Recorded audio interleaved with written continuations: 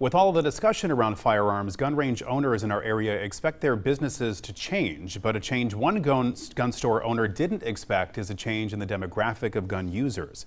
WSAV's Meg Porterfield with more. Well, it is officially a new year, and this year a lot of people in our area are taking up one resolution: learning how to handle a gun properly. And this year a lot of those people are women.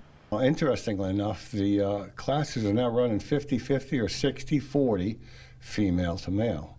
So we're seeing a lot more women coming to the range for the qualification and certification of getting a concealed weapon permit. And as far as why these trends have changed, gun range owner Edward Soto says times have changed. 10 years ago, we did not have that rush to get those permits.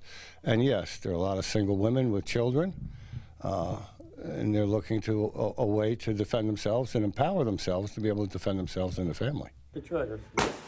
With the introduction of Georgia's new concealed carry law, Soto says many Georgians who come to his range in Hardeeville, South Carolina, favor South Carolina's stricter gun laws that require safety training. So we see more people from Georgia disappointed in that type of law because there's no education for those people, either male or female.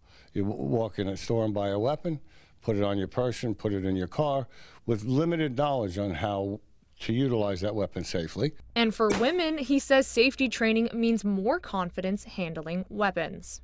So the education we give here in South Carolina is essential. We also find that it empowers women, as opposed to somebody handing them a gun. They're afraid of it. They don't know what to do with it. Well, Soto urges anyone looking to buy a firearm to seek out safety training before making any purchases. From Jasper County, Meg Porterfield, WSAV News 3, on your side.